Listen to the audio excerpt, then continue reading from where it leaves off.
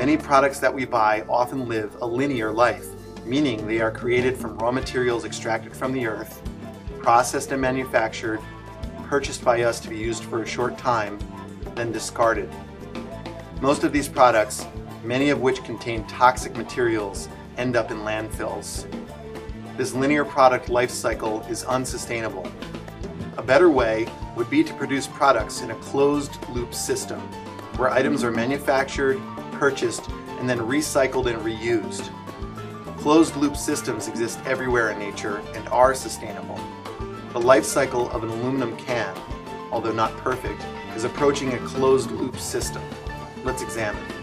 First, aluminum has to be extracted from its ore, known as bauxite.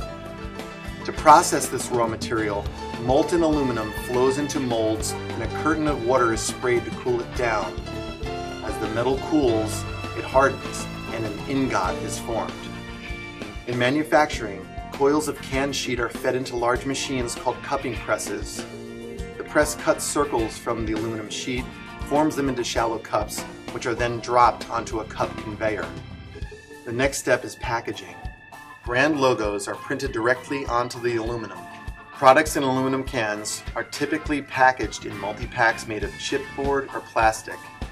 So, how do these cans get to you and me, the consumers? They are usually brought to market via truck delivery.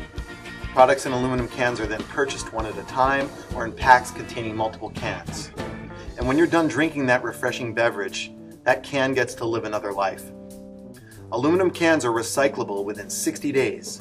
Cans are collected for recycling at the curbside, or they can be taken to drop-off centers.